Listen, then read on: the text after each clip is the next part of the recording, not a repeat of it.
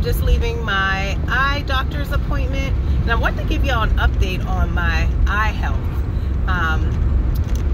So at one point I told y'all, and I was even posting videos of me putting in the Stingless Bee honey into my eyes. I think I might have did that like 4 times. I don't know. Every time I did it, I posted a video of me actually putting it in. Needless to say, there haven't been any more videos added to that Stingless Bee honey playlist because I have ceased putting those damn eye drops in my eyes. One, because it did not fix my pressure in my eye. So to back up, I have been diagnosed with glaucoma. I have very bad vision. I went to the doctors today. They were just, again, the same doctors, eye doctors, but it was a different optometrist I've seen, and he was just like in awe at my prescription and the fact that I can still see with glasses. But he was excited to get to work and to try and figure out the best prescription so they can get my contacts. When I order contacts, it takes a good month for them to come in because they're specially made. So they have to do a lot of work and get certain things just right in order for my prescription to be good enough for me to see. There's so many different factors, and I gotta hand it to these optometrists because they really put in the work to really figure things out. There's math involved. There's different factors of my eye that they have to look at. So, you know, I feel really good about the guy that I talked to today. He was up for the challenge. But I came on here to say all that too, just to give you an update and let you know, one, I'm not taking those Stingless Bee honey eye drops anymore. Not knocking anybody else who's taking them if they were working for them, but I've noticed for myself, my prescription is so strong, my vision is so bad that I need to seek, you know, medical attention. The natural homeopathic way was just not working for me. But anyway, also I learned today that I have floaters. I have floaters, you know, the little things that float through your eye, and I never really paid attention to it until just recently. And now it's making sense that he said that, because so many times recently I'm like looking, like thinking there's like a fly in the house, and I'm like going like this because I see something, and I look and there's nothing. I'm like, okay, all right, it's nothing. So yeah, that's something new. Floaters, right? So I know you guys have been seeing me wear my glasses more and more, and I want to specifically talk about that now. When I was younger, I was so traumatized from wearing my glasses because I was bullied. I was bullied, and that's the right terminology. You know, before I'd say I was made fun of a lot, it was bullying. You know what I mean? Let's just be honest. I was bullied very badly about my glasses. And, you know, it affected me internally, how I showed up in the world, so I wouldn't want to wear them around people. Even, you know, my current boyfriend now, it took me a second to want to wear them around him. But now look at me. Go out and about every day wearing them, because I have learned that my glasses aren't a hindrance to me. They actually help me to see better and to show up in the world and to be able to participate in the world. If I didn't have these, I would not be able to do that. I would not be able to drive. I would not be able to work on a computer. I wouldn't have my job. So it's such a blessing that I do have them. And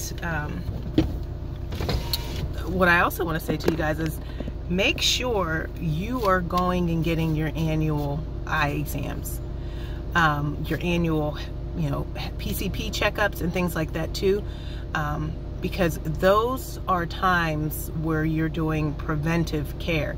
They're just checking you just to make sure that there's nothing going on with you. And if you're going annually, then that gives you an opportunity to sometimes catch things before they get worse. I decided to take my health very seriously just recently, and you know, I scheduled a full workup at my PCP. I decided to go see an ophthalmologist instead of just going to Walmart or Vision Works to get my contacts. I'm like, I need to go to a specialist because my eyes are special. I need them to see. My vision is poor.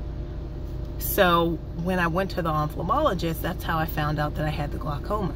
I caught it early enough. As you know, glaucoma, and if you don't know, glaucoma is called the blinding disease, because eventually if it's left untreated, I will go blind. It's just the nature of the disease. I also found out as well that eventually I will get cataract. There's no way around it. A couple different eye doctors told me that. But when that happens with cataracts, they take the lens off of your eye and replace it with another eye, so your vision's back, and even better than it ever has been. So I won't even need glasses at that point. But that's later on down the line. But be kind to people. When you see people with, you know, glasses in a wheelchair, struggling with something, be kind, because you do not know how your words are going to affect them eternally in that moment and years to come. And I say this from experience because, again, I was bullied as a kid because of my glasses. I remember in elementary school, I had a vision teacher. Yes, a vision teacher. So someone who helped me see better. They would give me vision aids, like a magnifying glass, when we'd have those state exams. This one time they blew my exam up. The exam was the size of my desk.